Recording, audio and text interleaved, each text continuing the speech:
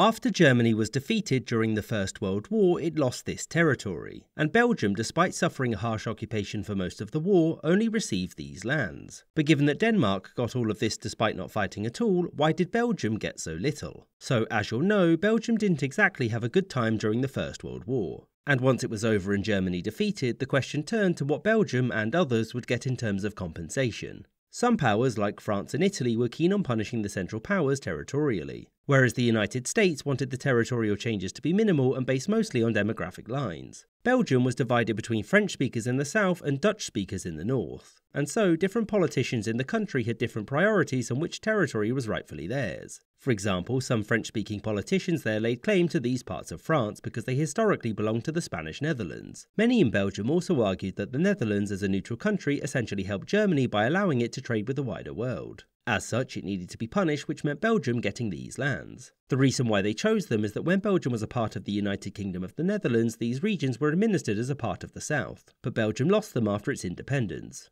One thing you'll notice though is they also wanted this part here. There was no historic claim to the region, it was just an added extra to punish the Netherlands for not fighting. Some politicians there pushed for Luxembourg to either be annexed into Belgium entirely, or more likely pushed into a personal union with it. And thus it, and by extension Belgium, would gain these lands as compensation for Luxembourg's occupation during the war. And as for Germany, Belgium wanted compensation, and the initial plan was to push to get this.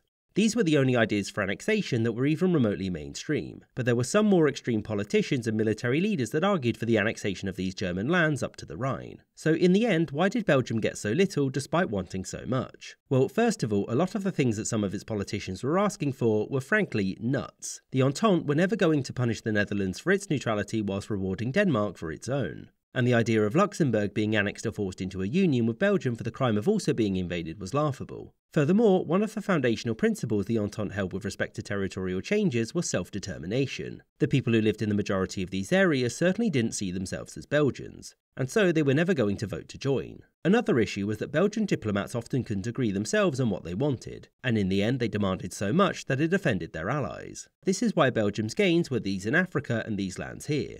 These were lands occupied by Germans, but the Entente knew it needed to give Belgium something, and so transferred they were. And these Belgian lands were reliant on this railway. And so Belgium demanded that it also be annexed, which it was. And this is why there's these weird clumps of German territory hanging out about inside Belgium. Belgium was also given token financial compensation and told essentially to shut up and deal with it. And so, for all of Belgium's trouble, this is what it gained. I hope you enjoyed this episode with a special thanks to my patrons, James Bizanet, Kelly Moneymaker, Sky Chappelle, Katoitska, Anthony Beckett, Rod D. Martin, Yuduan Wang, Marcus Arsner, YN Hockey, Alex Schwinn, AF Firefly, Captain Psydog, Spencer Lightfoot, Gustav Swan, The McWhopper, Shuenin, Marvin Cassow, Winston Kaywood, Spinning 3 Plates, Andy McGeehee, Kamoon Yoon, Calling Dr. Howard, Dr. Fine, Dr. Howard, Todd Short, Copper Tone, Maggie Patskowski, Words About Books Podcast, Jim Stromberg, Miss Izet, and Charles the First.